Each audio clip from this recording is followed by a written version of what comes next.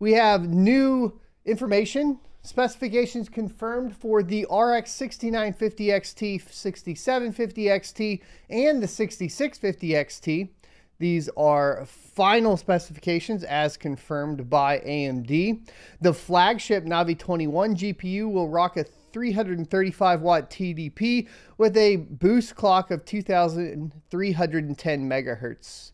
AMD's Radeon RX 6000 refresh series comes out next week and will include 3 graphics cards. You'll have the 6950 XT, the 6750 XT, and the 6650 XT. We have now been able to confirm the full and final specifications of all 3 models.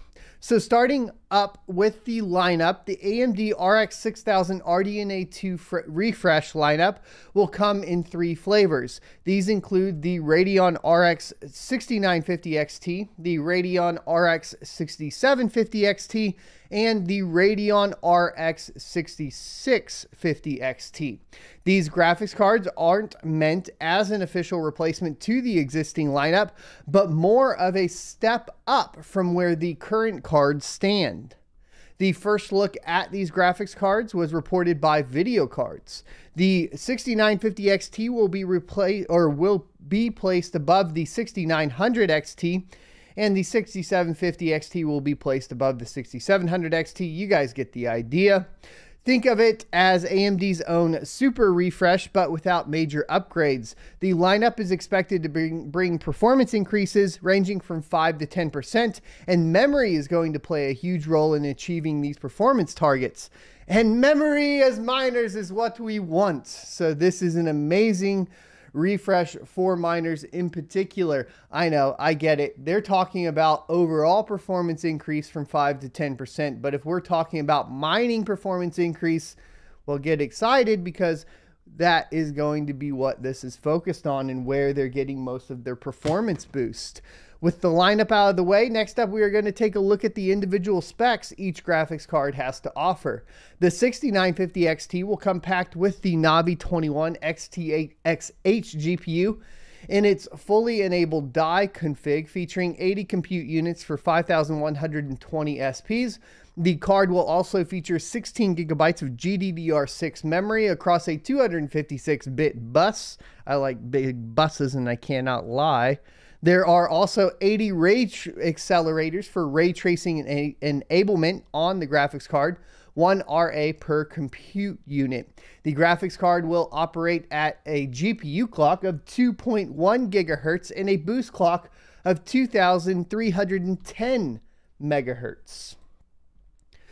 That's an increase of up to 4% over the 6900 XT reference model, which clocked at 2015 and 2250 megahertz respectively. The graphics card will offer up to 23.65 teraflops of peak FP32 performance.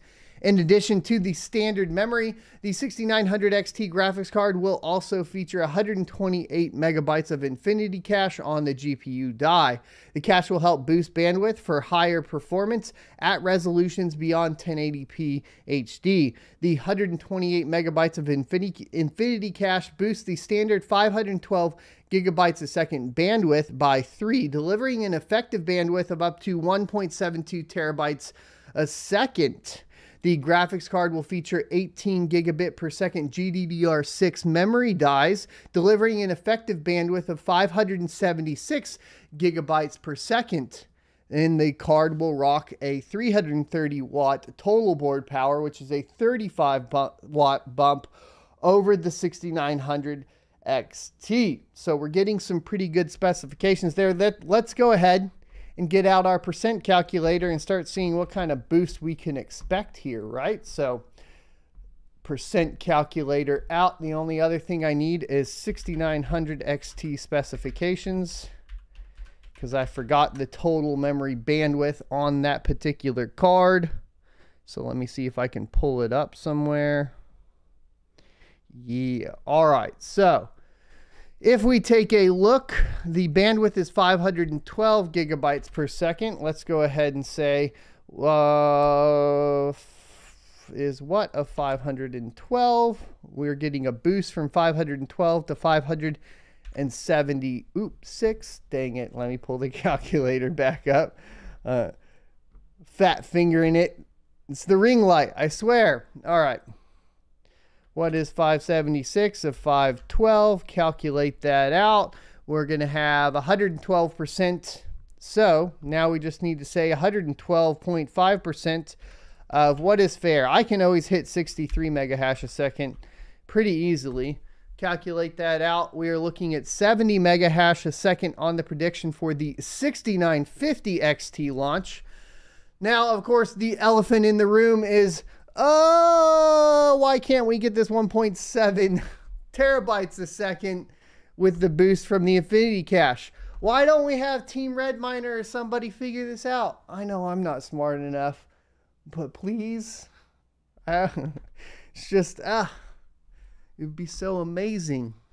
As for the design of the graphics card, it will ship with the same midnight black flavor as the 6800 XT Limited Edition, with a 2.5 slot cooler and a massive triple fan cooled heatsink, and power provided by two 8-pin connectors. So this one is looking exciting. Obviously, the pricing is going to be what brings it into kind of fruition and what we're going to be able to expect from an ROI perspective. But I think we can expect 70 mega hash a second, probably at much lower power consumption than 335, of course. Let's get into the 6750 XT specifications. The 6750 XT will be packing the 22 XT GPU and feature 40 compute units, which are equal to 2,560 stream processors. The graphics chip also features 40 ray accelerators for ray tracing capabilities on the RDNA 2 based GPUs. The graphics card will come clocked at 2,495 megahertz game and 2,600 megahertz boost clocks, an increase of up to 3% versus the 2,424 megahertz game clock. The graphics card will feature 12 gigabytes of GDDR6 memory buffer along a 192-bit bus. AMD will be using the 18 gigabit per second dies, which could net a total bandwidth of 432 gigabytes per second. The GPU additionally packs 96 megabytes of cache, the effective bandwidth at 1,326 gigabytes a second with Infinity Cache, an increase of 3. So if we wanted to calculate out this, we can go ahead and just go back to the percent calculator once again.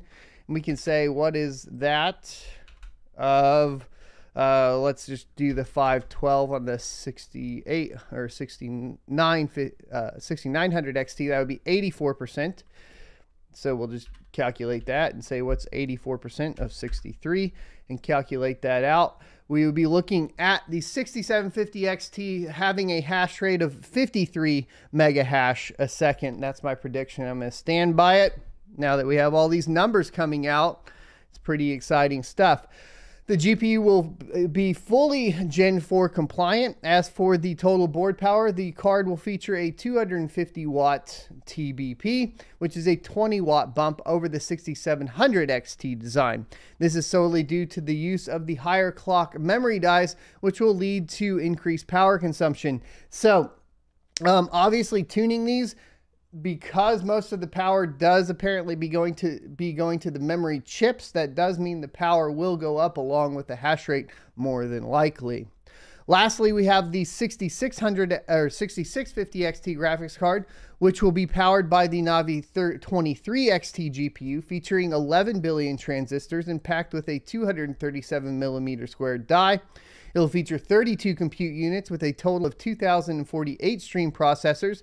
The card will also rock 32 megabytes of Infinity Cache and feature 8 gigabytes of GDDR6 memory. Memory capacity running across a 128-bit bus, and they did slow the memory speeds down from 18 gigabits per second on the other two models to 17.5 gigabits per second. That gives you a total bandwidth of 280 gigabytes per second. And as we calculated before, this one comes out to 35 mega hash a second. We've already covered this one, so I don't really need to run the numbers again for you guys.